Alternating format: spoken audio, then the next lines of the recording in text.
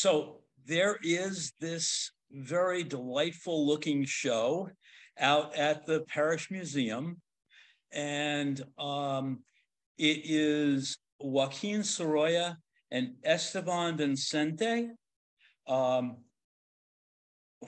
Sorolla, you may or may not be familiar with his work. He was a Spanish impressionist, and I mean, that's kind of the category that he fits into. He was one of the at the time, one of the most sought after portrait painters also. And his portraits are a lot more polished. I'll talk more about this later. Esteban Vicente died in 2001, I believe it is, and he was a member, loosely a member of the abstract expressionists. He was kind of that age, and so we'll go into some more depth. I'm gonna do a little outline of what the exhibition is about to begin with. Oh, Joan, you're still up. I'm still up where? On screen, I can see you. No, not on this. No, only on. Oh, not on your end? On your screen, you don't see me. Okay, there we go. All right. The exhibition, In the Light of the Garden, introduces the works of two Spanish masters in the context of light and color emanating from their gardens, a vibrant source of inspiration for their final creative periods. Joaquin Sorolla, 1863 to 1923, he was about 60 when he died, designed the garden at his home, now the Sorolla Museum in Madrid, between 1909 and 1911, conceiving of it as a reflection of his own creativity and a work of art in itself. Art and nature become one in this private place of inspiration and retreat. For Sorolla, as for other artists at the time, the garden was part of the realm of the senses. Almost half a century later, in 1964, Esteban Vicente, born in 1903, died, 2001. He was 97 when he died. And his wife, Harriet, acquired a Dutch colonial-style farmhouse in Bridgehampton in New York on Long Island, where he set up his studio for painting in an 18th century barn on the property and cultivated a beautiful garden. In the Light of the Garden is presented in collaboration between the Esteban Vicente Contemporary Museum in Segovia and basically the Parrish Museum, and supported by the Harriet and Esteban Vicente Foundation. So it looks like a really delightful show. I haven't seen it, and I really want to.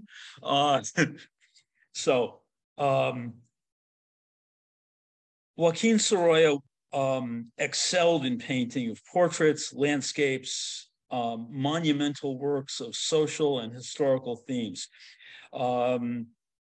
He's most typically characterized as the representation of people, landscapes under the bright sunlight of Spain and the sunlit waters. In the course of his painting career, he went on to produce a broad array of portraits, landscapes, historical works, genre painting, and murals. His work is often remembered for the bright sunlit impressions and innovative spirit that it conveyed to the 19th century gloomy atmosphere of Spain. Sorolla's paintings are above all conveying a vigorous brushwork and use of vivid color, which helped to make him a leading impressionist in the region. Nevertheless, while he mainly is celebrated for his plein air painting featuring seashore and beach scenes, he was also good at producing historical works and landscapes and outstanding portraits. Esteban Vicente, born in 2003, excuse me, in 1903, was Spanish born, moved to America in 1937. 1936, excuse me, with his wife, who he met in Paris, and they married there. And he moved into a studio on the same floor with Willem de Kooning on 10th Street, became friends with Jackson Pollock, Mark Rothko, Franz Klein, and the rest of the abstract expressionist crowd that was hanging out there at that time. Vicente refined his gestural style of painting and collage to reflect a more reductive approach that employed vibrant color, harmonies, and contrasts. He sought control and order in his work, rejecting the idea of the unconscious as an artistic guide, a notion embraced by some of his contemporaries among the abstract expressionists. Instead, he carefully structured mature compositions from evocative and dramatic and nuanced, thinly applied layers of pigment and spare collage elements created and defined by light and structure. So, okay, I'm gonna move us on to here, and this gives you a side-by-side of the two of them. These are details from a couple of their paintings, and you can see how different they are, and you can see in some ways how similar they are. The brushwork, the kind of respect for how the paint layers affect one another, and how to build up that kind of shimmer in the surface of the painting.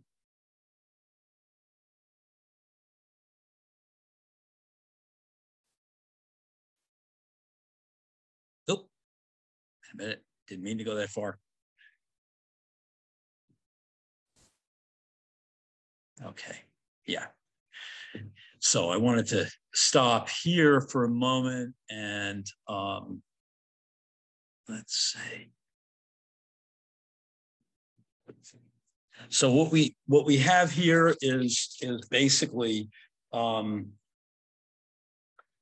there's an atmospheric quality to both artists. You know, Vicente's light touch, thin veils of paint evoke rather than describe the landscape. And so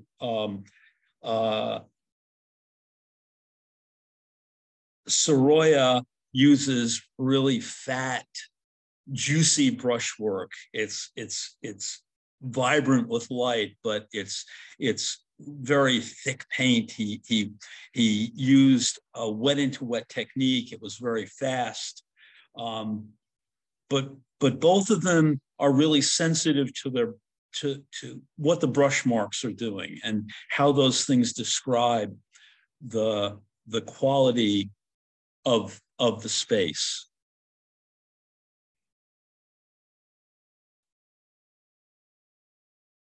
For some reason, my mouse is a little jumpy today. Okay, so this is Sorolla painting in his garden, and this is a photograph from the Sorolla Museum. and this is on the upper left is one of his paintings of that subject matter, where he would just kind of move around the area and paint these paintings. They're really kind of modest scale paintings for him. He did very large scale pieces, but the pieces that he did in the garden, for the most part, didn't get much beyond 30 by 40 inches at most.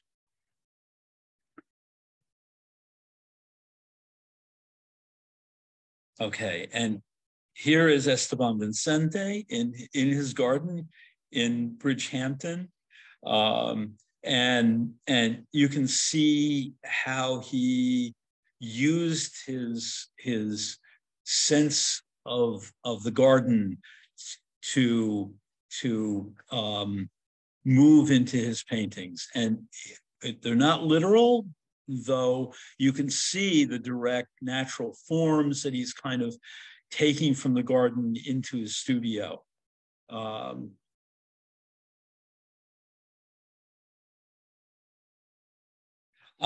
going to dive into each artist separately to begin with, and I'll come back to Esteban Vicente later. But for right now, I'm gonna go into Sorolla and talk a little bit more about him and his development.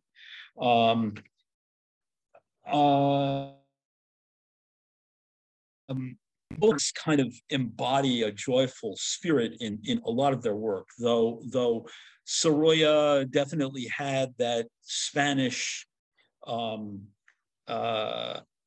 realist kind of social consciousness in many of his works. In some ways, Sorolla had a really charmed life. He studied in Madrid, and basically began to work right away. There was recognition for his young budding talent. He worked for a photographer who basically he did lighting for and things like that, and actually was given a space in the studio to paint. So he continued with that, and he met the daughter of the photographer, Clotilda, and Clotilda became his wife. She was 16 when he first met her, and you see mother in the bed to the left. Actually, that's Clotilda and their first daughter.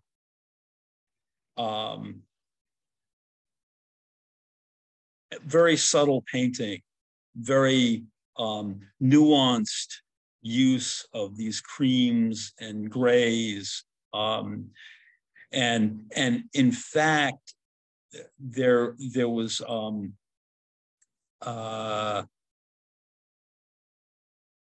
X-rays taken of this piece, and originally she was looking toward the viewer and toward us, and he made the decision to turn her away and turn her toward the child.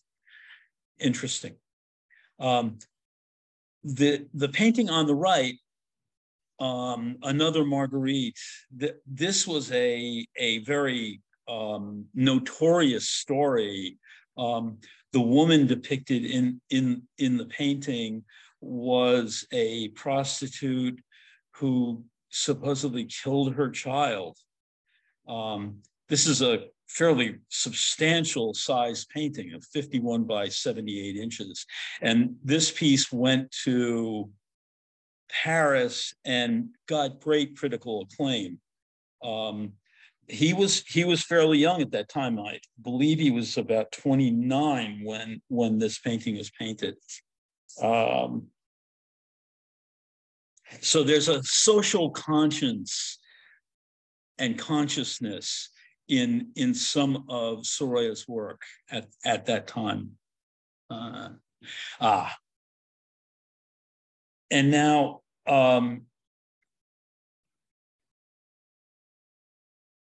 this painting, Sowing the Sail, is a really interesting piece, and I'm going to focus in on it a little bit here. There's a quality in many of these pieces, like the snapshot, and in fact, there were portable cameras that came into use in 1895. And it really changed how artists compose their paintings. You can see it in Degas. You can see the effect of cropping and of interesting vantage points for the compositions that artists started to really focus in on. And here, this is a very interesting composition.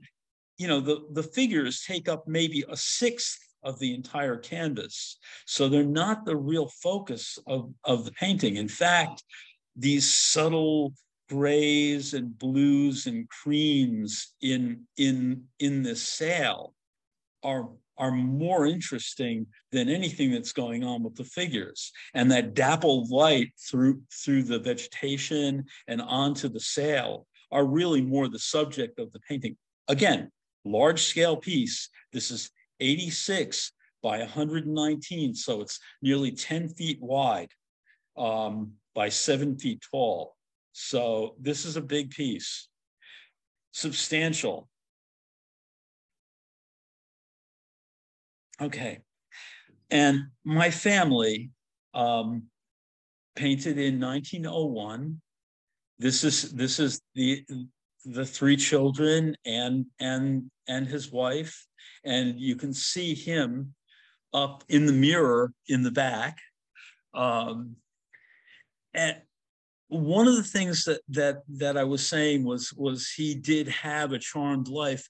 He was madly in love with his very beautiful wife and very beautiful family. They did very well financially. He was very successful, sought after for portrait work. And again, this is a fairly large piece. It's 72 by 60 inches. Very well painted.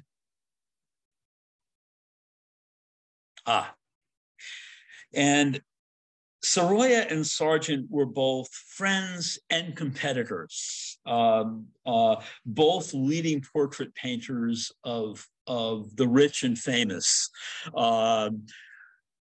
very sought after. I think by the end of the 19th century, John Singer Sargent was pretty tired of doing portraits. And Sorolla mixed it up. I would say that the mixture of paintings by the sea and paintings of his family, he mixed in with the commissioned portraits and larger scale mural work that he did do.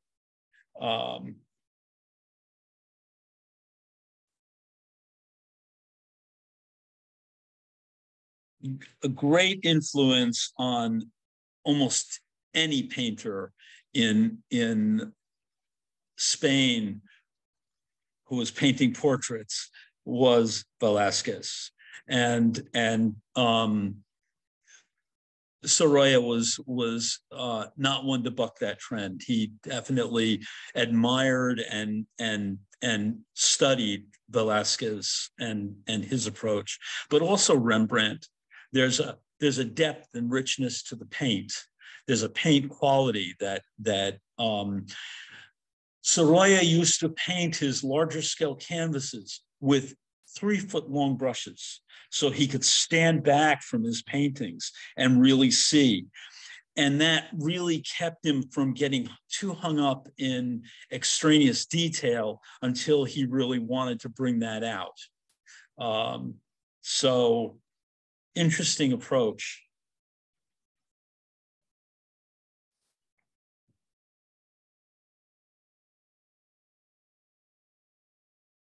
Now,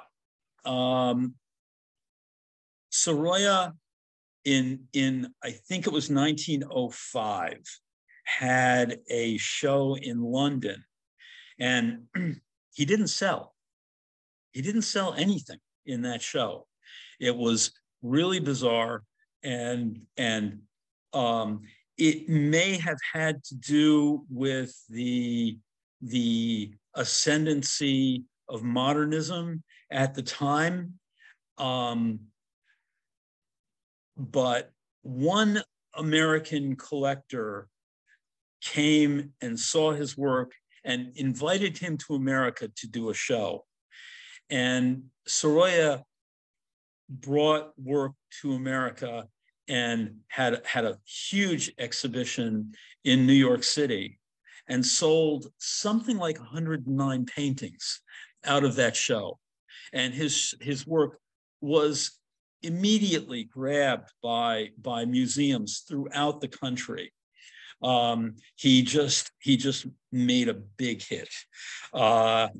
And in this was 1905, 1906 when that happened, and he was commissioned to do a portrait of President Taft in 1909.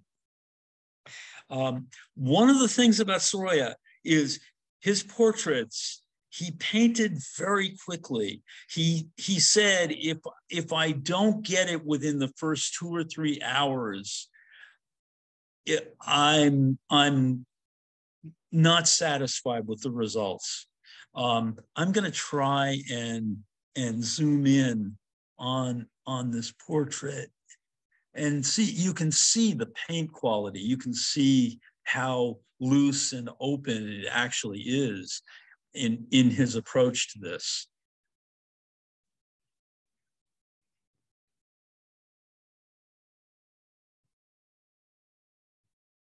Okay.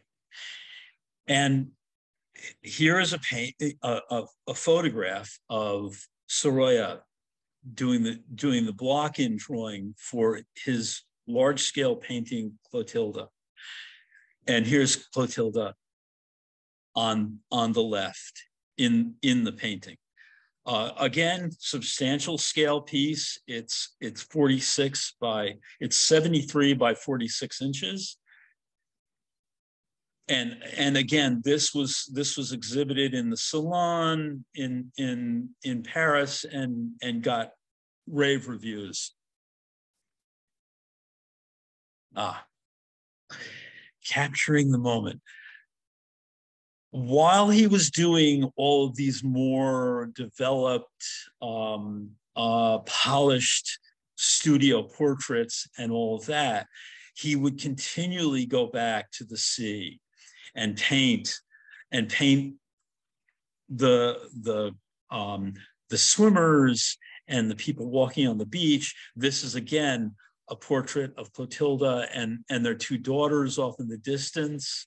And if you look really closely at what she's holding, I'm going to zoom in. If you look really closely at what she's holding in her hand, it's a camera. So the Instamatic was there at that time. Beautifully painted. Again, one of the things that the camera did was liberate artists from having to do that extraneous detail, that kind of eyelash painting, I like to call it. That they didn't need to get hung up on detail. It was really more about how the paint went on and the kind of freshness that they could capture in these scenes. And Sorolla was the king of freshness when it comes to that. These are really beautifully painted paintings.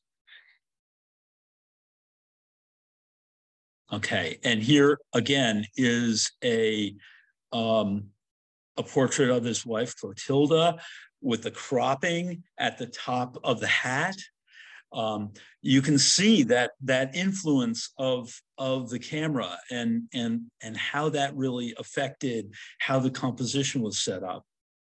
That's Clotilda and her daughter, and I can't remember what her daughter's name is now, but it'll come back to me. So again, a fairly substantial composition. This is 73 by 72 inches.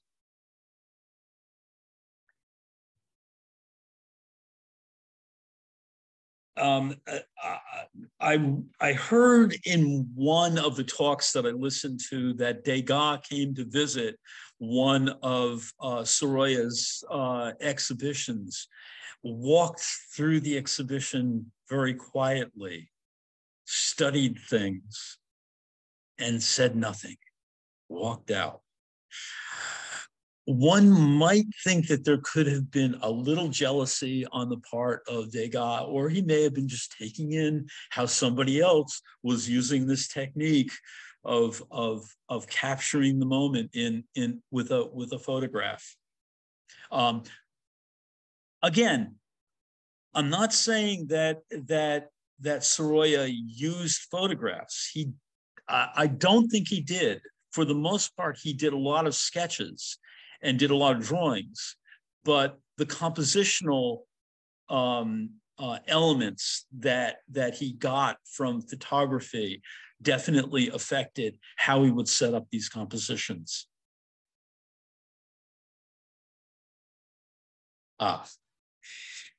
And this, again, is the nude is his wife, is Clotilda. Now, he didn't call it by her name because that would be shocking and letting the cat out of the bag. He did not sell this painting. He kept it his whole life. It stayed in his collection. He really painted it for himself. And then on the left, you see this really intimate scene. You know, after bathing, you know, some assistance with the dressing gown, and you see how that light pours across their bodies through that shuttered window.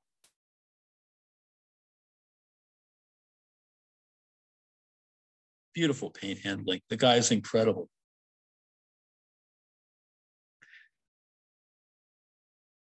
And again, back to the sea. Yeah, and he did. I have seen many of these pieces where the sunlight sort of absorbs these figures. They kind of shimmer in that bright sunlight.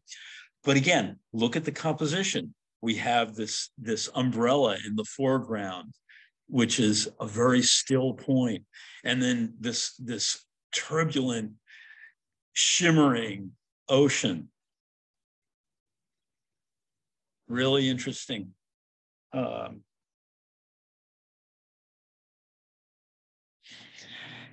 And now, Vision of Spain, also known as Provinces of Spain, was painted between, it says 1913, 1919.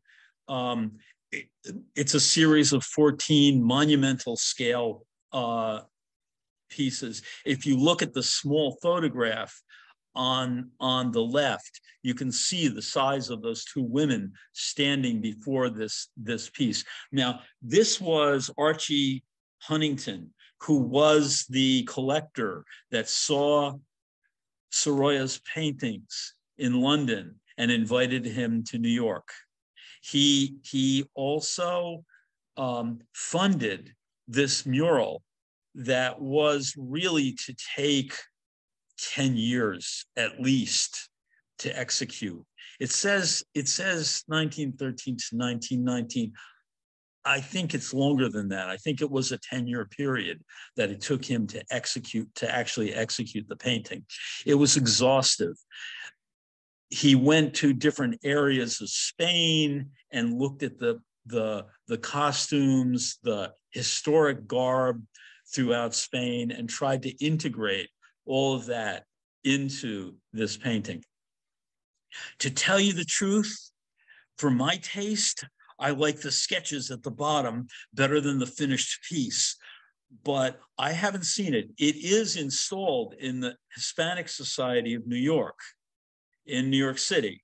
So it's there, though they are undergoing a massive renovation at this stage of the game. So I don't think we have access to it at the moment, but I definitely want to go and see it at some point when it's back open.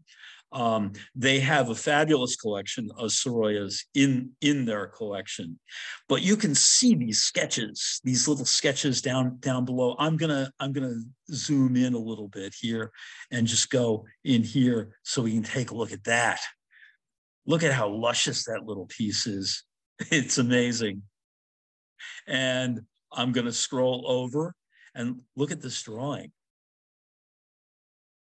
I've seen Rembrandt drawings that are very similar to this, that gestural quality that he got, and they're very lively. And again, this is another study. You know, you can see the ship being pulled out to sea,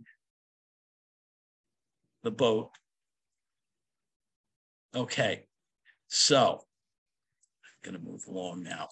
All right.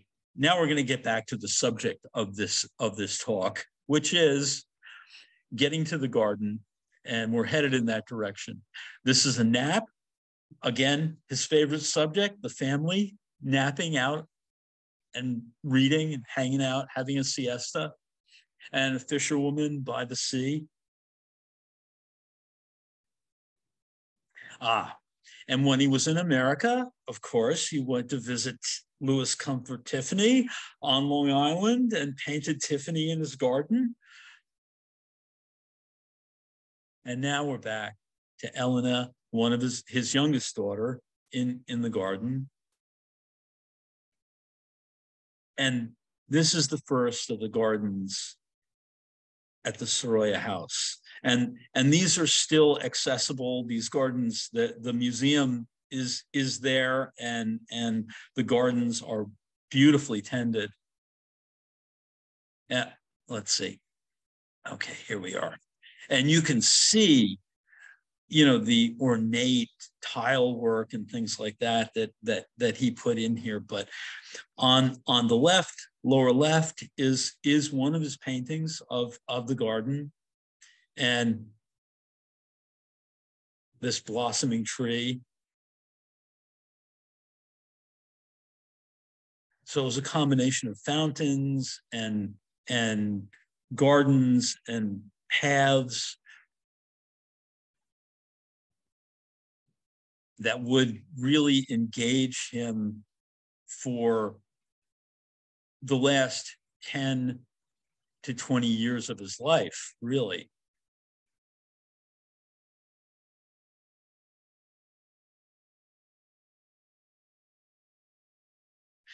And one of the things that's going on here is really subtle use of color, beautifully, beautifully done. You know, the rhythms of the brushwork. It's really very loose and free. You know, if you look at this, you know, it could be a Van Gogh. I mean, basically, but there's really subtle things that you know, intuitively come into play here. If you look at that tree in the left third of the painting, and you look at what's going on with it, you look at how it goes from cooler at the top to that warmer red, rusty red, into the green at the bottom. And these complementary, muted complementary colors. And then if you look at how it gets darker toward the top, and he brings in those light yellow strokes behind it, and the darker strokes in the upper area. So there's a dimensionality that's happening just in that little passage. And the whole painting can be analyzed that way. If you look at the directionality of the strokes and how they move you through the canvas and through the surface. Remarkable painting.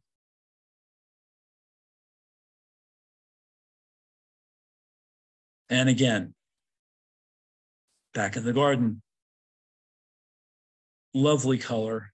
You know, and this is where we get the crossover to somebody like Esteban Vicente. If you look at this painting on the right, yes, it's a vase with flowers and wall and tile and all that. But if you look at the color and you look at the kind of atmosphere that's being set up by the interaction of the forms and color, you get that kind of abstract rhythm. In fact, there are many of Sorolla's paintings toward the end, which are very abstract in many ways. I couldn't find, there's a painting of a cast reflection of a bridge in a stream that's really wonderful and very abstract and takes you a while to orient yourself. I couldn't find a good quality photograph of it, but okay, and here we are. Looking at the play of form and color. And this is where the crossover, and this is where this really interesting show that they put together at the Parrish Museum comes into play. And looking at this kind of circular forms and brushwork and directionality of the brushwork, and how if you look at this as an abstract painting, as the energy of the brushworks, they're not that far apart, these guys. Well, you know, given that the subject matter is from the garden, you know, there's that similarity, but really it's about paint handling in many ways, and this obsession with light, and how do you portray that? How do you give that quality, that shimmering, lively quality that you get from light? How do you put that in paint?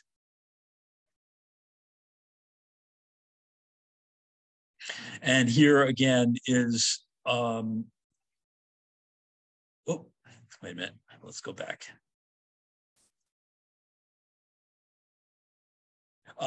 Here again, you know, the verticals and horizontals, the play of these kind of structural columns, and large rectangular shapes, and that kind of interaction and rhythm between the brushwork and the large areas. This is, again, you know, there's a correlation between these guys.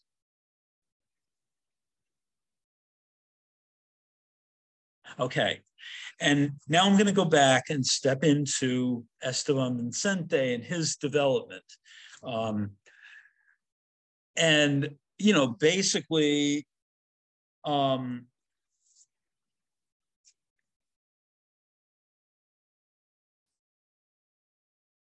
Vicente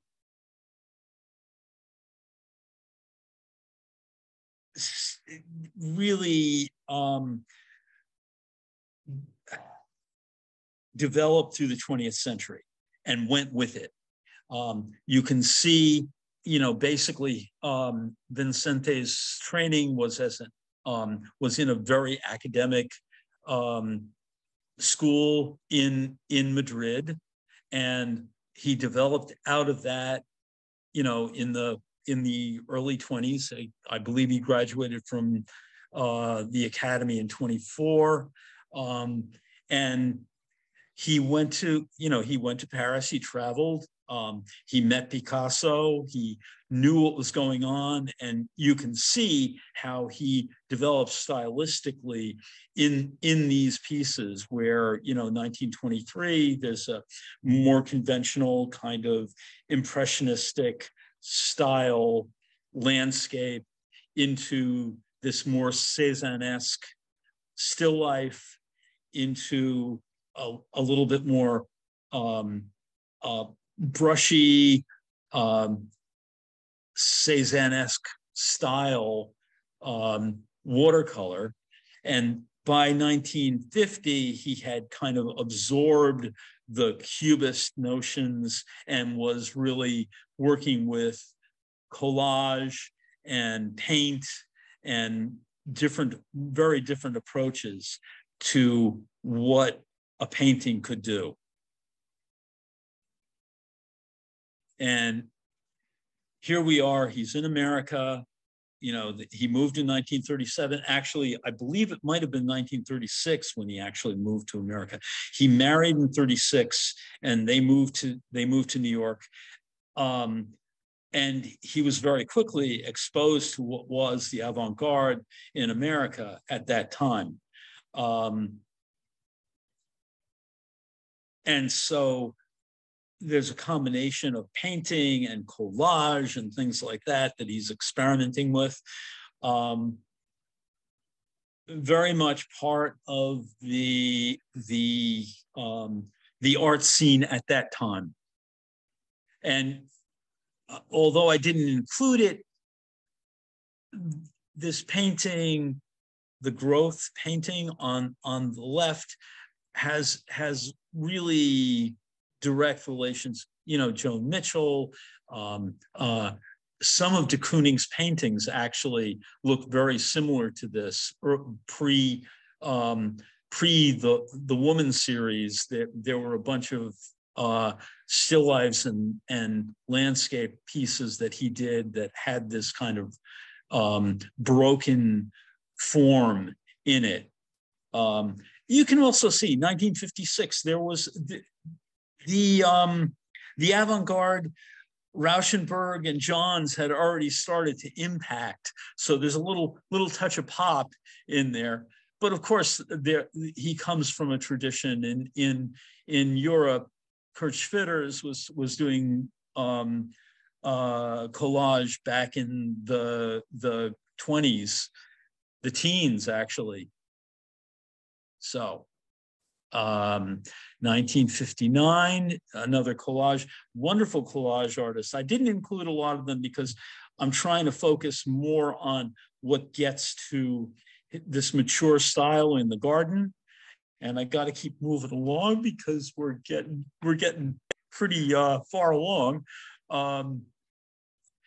These are the beginnings of this move to the Hamptons and that quality of light and the garden and that lush brushwork, minimal complementary colors, just a play with those kind of veils of color. And you can see, this development in his work.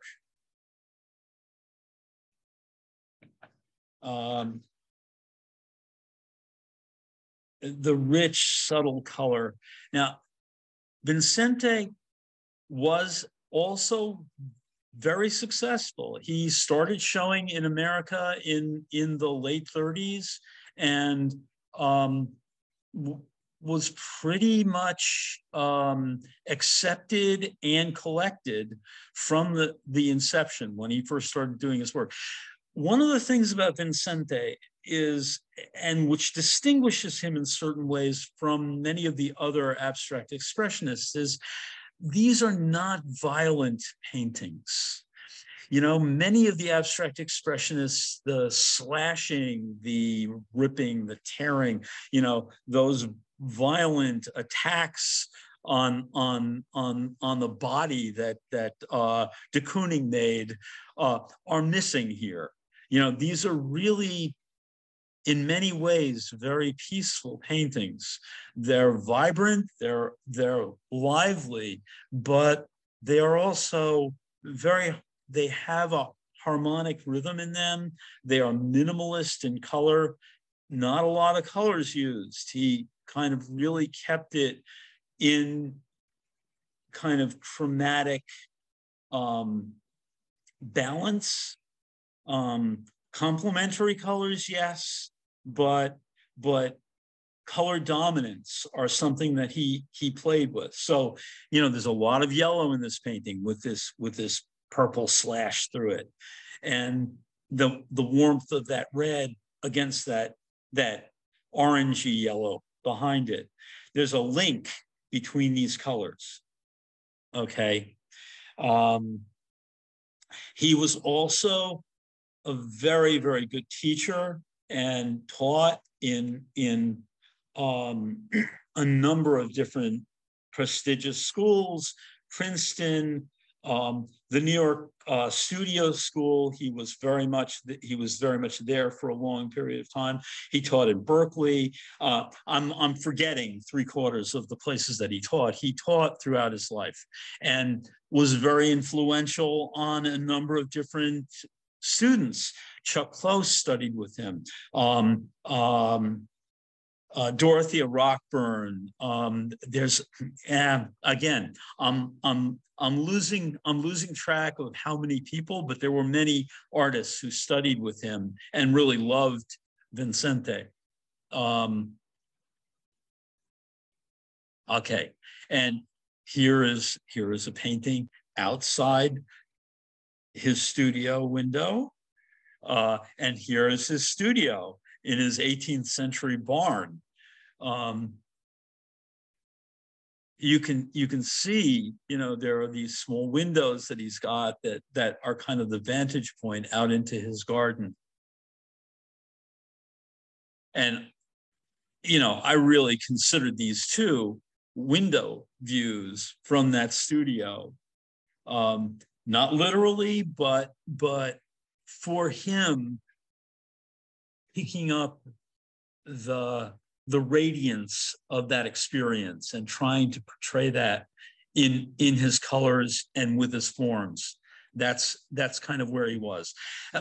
And this size, 52-42, was something he stuck in that range. A lot of his paintings, I've looked at, you know, a good 50-60 paintings, and there's some proportion like that in the work. Lovely paintings. I've seen a few. They have this veil-like quality that you get from somebody like Rothko. They have that kind of presence in them that, although we're seeing them on the screen and their lovely colors, you can't get the kind of depth and richness that you experience when you look at them in person. You know, there's drips, there's places where opaque paint is painted over transparent layers. There's things going on in these paintings that nuances that you can only pick up when you see them. So if you get the chance to get out to the Parrish Museum, probably a good trip. Okay, and I just threw in a few contemporaries. Frankenthaler. There's a Rothko, one of his multi-form pieces, which I thought really, you know, in many ways looks a lot like things that Vicente was up to. The Wolf Kahn piece, you can see the relationship. I mean, I had to throw in this Sorolla at the end here. This was actually Sorolla's last painting. Sorolla died in 1923, but he had stroke in 1920. So this was one of his last paintings. quite a loss for us. I wish he'd lived quite a few more years. The guy was 60 when he passed. And then there's the Emily Mason, and I thought that was these particular pieces related to Vicente and give you some kind of a context for that work that we were looking at. Okay, and we're back to one of the places that we started, where we're doing a close-up of one of Vicente's pieces next to Sorolla. And the relationship between them, I think, is probably more apparent to you now after having looked at the works. There's a number of really good YouTubes on Sorolla. Some of them are very academic. Some of them are really, really well done. I think this Sorolla Spanish Master of Light is a good one. That's from the National Gallery, but there are a number of them that are really terrific. And then Harriet and Esteban Vicente Foundation has I put in this content thing where basically that gets you to a number of videos that are interviews with Vicente, and there's a biography on there of Vicente that show you more of his work and show you his work in relationship to the garden. They're terrific and worth a visit. So that about wraps it up. I hope you enjoyed our visit with these sunny Spanish folks. I did. Larry, one of the best parts is your enthusiasm as you get to some of them, and you do the brushstroke and this. I just love it. I hope you all are enjoying it as much as I am. Larry, your explanation for everything is just superb. So thank you so much, and thank you all for coming. And I hope we'll see you again in a few weeks. We'll see you in 2 weeks. We have a lot of programs. Maybe on Monday. Somebody put something in there exactly. Yeah, you answered the question. Vicente? Vicente died in 2001. He was 97, about 2 weeks before his 98th birthday. So there's something to living a happy life. Are you trying to say Sorolla didn't? He died in 60? Yeah. So you don't know.